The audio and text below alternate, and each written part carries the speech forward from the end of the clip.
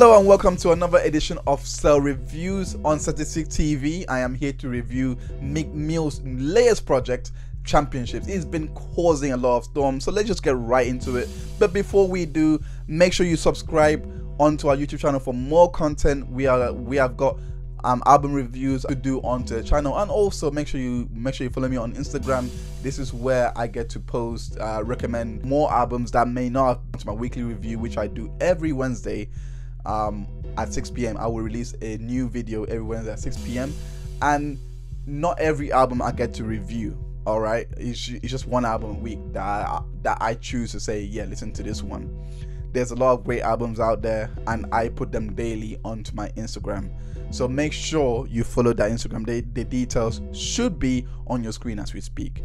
Now, getting into the album, let's provide a little bit of context. Meek Mill has been going through a lot. Aside from losing to Drake in that beef where Meek Mill himself revealed that Drake has a ghostwriter. I just wanna know if you ain't right there running through the six shit. Tell us who the folks queen running through the six with. Running through the six with my house. And they had beef tracks back to back, which he emphatically lost. He's had a lot of trouble with the law because he's been on probation now for around 10 years.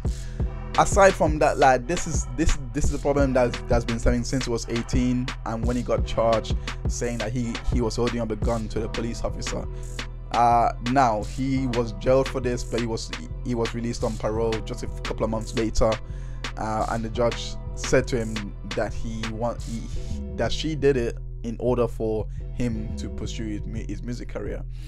Now, of course, he has done that and he's become a success, but he has been returning back to prison quite a number of times. I believe it was 7 times, and he's decided now to fight the system and become an activist, which is very admirable for a man of his stature to use his platform for something so positive, which is to reform the prison system that a lot of African Americans and Hispanics have been sent to prison on like sometimes really unlawfully, and he's now put it into his music to bring it into the forefront, into the media, that this is not okay, that this is actually going on. When I used to sit in jail cells, I used to see like freshman cover. I used to get like hurt. It used to hurt me being in a jail cell, seeing some young guys on the cover, knowing that I was supposed to be here, and I think that was just the energy that I was giving out. The story aspect of this album is what I was really impressed about with Meek Mill compared to his previous works. Like, he released Wins and Losses, which didn't do that great in my opinion. Aside from the Dream Chasers mix series that he was doing, he hasn't really performed as much as he should have after the hype around Dream Chasers. So for this album to actually come out, like, he brought fire in this album. Like, this is the one album that I would say Meek really matured in his sounds. He's not just talking about the club stuff, he's also talking about, like I said, he brought his life into it, and it really impressed how he was able to paint such a vivid picture in, like, I would say, What's Free done this as well. Like, he was able to really bring that question of, like, are we really free from slavery? I love the imagery that this created, in the sense that he compared this to child slavery, where they were losing, where in child slavery that the black and Hispanic family were losing their families onto the slave owners, and they were subjugated to work for free, really.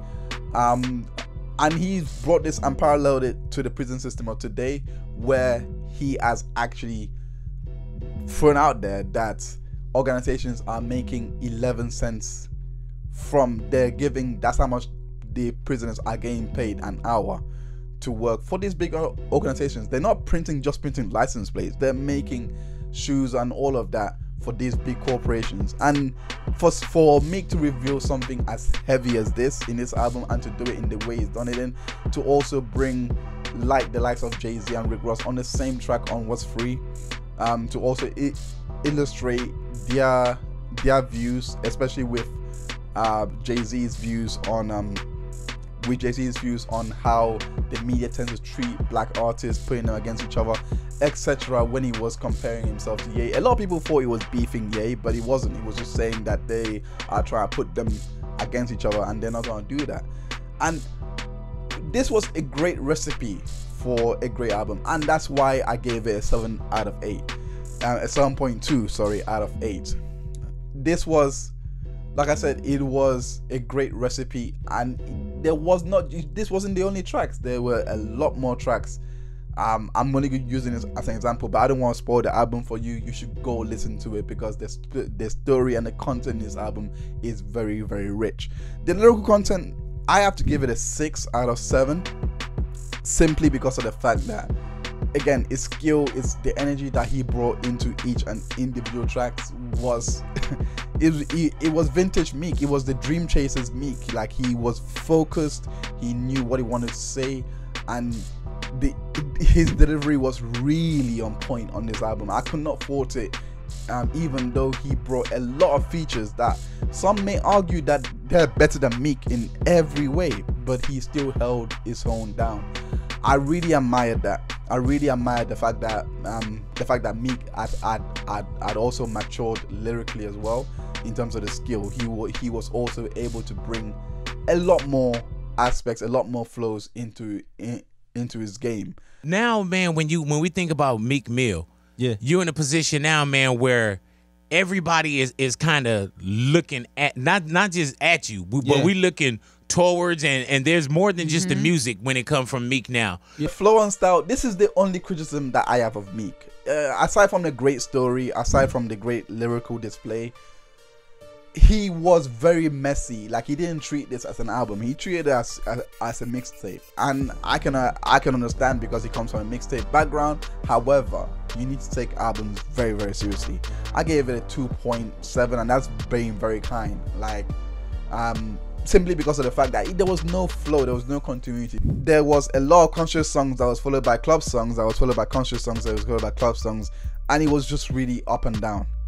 And to make matters worse, he would throw in an R&B song right after the conscious songs, that which it was very, like, he didn't take his time to arrange it as you are supposed to do with an album, and this really frustrated me, because when you want for someone, this really frustrated me, because if you have a message this good, if you have a message that you want to bring out like this, you could arrange it in a way that message can still be heard and retained, and you can still do the other side, talk about the women, talk about clubbing, talk about love, except, like, you can arrange it so that it flows better. There was no flow to his album. There was no continuity. All you had was an intro and an outro. That was the only flow in this. That's the only criticism I have for this album, and because of that, I really lost a lot of interest in listening again. I would only listen again to listen to individual tracks. This is not a good mark for an album, in my opinion. Like, just for you to go back and listen to some tracks, not all the tracks. For an album to work, in my opinion, you need every track to be heard, and the overall story of the album, what you're trying to go for, has to go full circle. In my opinion, he could have done it in a way where it does start off with conscious, and then you could have an intermission, even if it's something as simple as an interlude where it can go off into a club. This work could have been so much better. Really, really better, in the sense that had he just taken the time to really arrange his tracks properly, it would have. Hey, Meek, what do you have hanging over you right now, as far as, like, are you nervous of anything? Yeah, like, what do you have hanging over you? Jail, you know what I'm saying? It's He was like, jail. It would have been a worthwhile album and a stellar album. Could have done it in a two-sided edition, where you have the club turning upside and the conscious side. There could have been so many ways he could have arranged this, but he really missed the mark here. For the instrumentation, I have to give it a 3.2. Yes, there was too much sampling. I get it. I know he's coming from a mixtape background. However, there was nothing original that was from Meek. The beats were banging though, I'm not gonna lie. This is why but it was just average at best. I'm not gonna go much into detail about it because there's not really anything that stands out instrumentally that I could say, oh wow, he actually done something. The only thing I would compare this to is the other songs that I've heard, that is the other albums that I've heard that's actually conscious, and this is Fonte's No News is Good News album. It's the same kind of concept, in a sense that he's bringing awareness to the fact that there is nothing good I have to tell you, but I'm gonna try and offer you solutions. I reviewed the album on the channel. You can go check it out. The link is in the description, and also it should be popping up now. But the point I'm making is, for Meek Mill to make an album like this, it would have been benefited if he'd done something similar. Not have to go in Fonte style of delivering his message, but at the very least, you know, bringing the album full circle, bringing all the themes that he explored, and putting them all and arranging it in a way that it makes sense. Not just make one track and throw it in there, make another track and throw it in there. I was really disappointed with this, and yeah, like there's no, for me, I don't think I'll be listening again to the album. But however, individual tracks that really stuck out, I'll be like, yeah, I'll take that and playlist it. I'll take this and playlist it. That's about it. The other tracks, like, it's not gonna, it's lost its value to me because of the way that he arranged it. Overall, I gave this a 19.1 out of 25, which is what the scores added up to, and it was a 75.6%. It's the rating that it deserves, because like I said, if he'd taken more time in arranging it, and I kind of get it as well, because of the fact that he said that he recorded it in about, he had 9 months to record it, so I can see, I can actually see how rushed it is, really and truly. When you examine it, I can see how rushed it is, like, because he's obviously got the probation on one side, and he's also got jail on the other side, and all that, and he's trying to get all this done and out in such a quick time. Hey Meek, what do you have hanging over you right now? Jail, you know what I'm saying? It's He was like jail. That he may not have had time to sit down and really plan this out.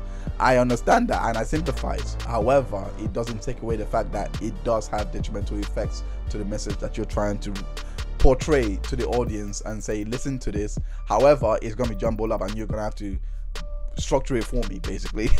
If I was given a chance to arrange this album, I would do it in a way that is conscious, gonna be in the middle. That as you listen on, you'll be hooked in, and then the conscious stuff will be in the middle, and it moves out into R&B. I'm gonna post my preferred track list onto my website, tsel.com, and then you can go check out how I think you should listen to the album. If you love the content that's been provided and you found value from it, don't forget to like, and also if you want to see more content and also become part of this channel, don't forget to subscribe and press that bell notification button, and see you on the next review. Peace.